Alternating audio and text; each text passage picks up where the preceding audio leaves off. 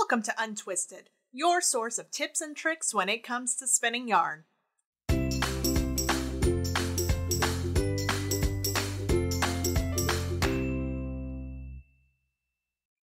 So, you want your yarn to sparkle. You want the bling. You need the bling. Which bling do you buy? How much bling do you need? All the bling! But really, what's the difference between Firestar, Angelina, and Stellina anyway? Firestar is a type of nylon. It's a synthetic fiber. Parachutes, pantyhose, and toothbrushes are all made from types of nylon. It's an incredibly durable material. For Firestar in particular, the thermoplastic material is heated and extruded through pores in a commercial spinneret. Instead of producing a round fiber, the material takes on a trilobal shape, and that provides 3 flat surfaces for light to reflect off and give it its sparkle. Basically, that's a fancy way of saying it looks like a triangle if you cut through it.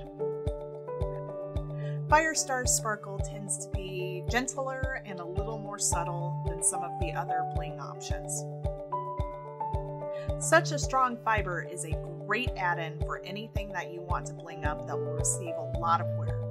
Socks, anyone? I like to use around 10% Firestar for a blend to take advantage of the sparkle and the strength.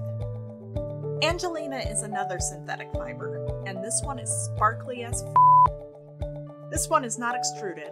Instead, it generally comes in either a straight cut or a crimp cut.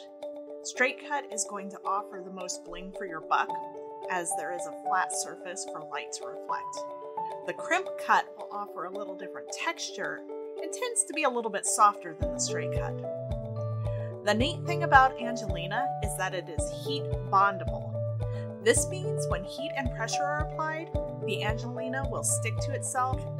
You can imagine uses well beyond spinning it into yarn. Also, a very little amount goes a long way. A general suggestion is about 2% in your blend. I'll be honest, like salt in cooking, I rarely measure it out.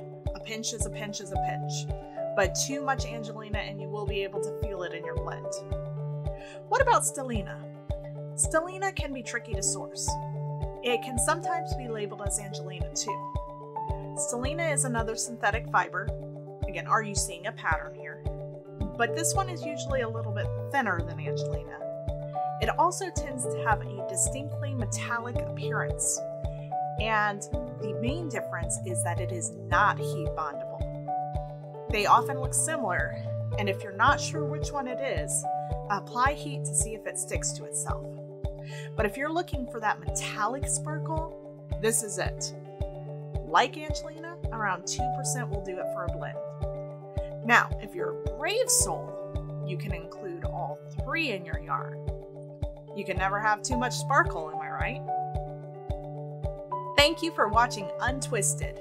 You can find more information at luthvarian.com. And please do me a favor, can you hit that subscribe button in the lower right below the video and click the bell next to it so you get updates when I post a new video? I want to make it as easy as possible for you to find these tips. Thank you.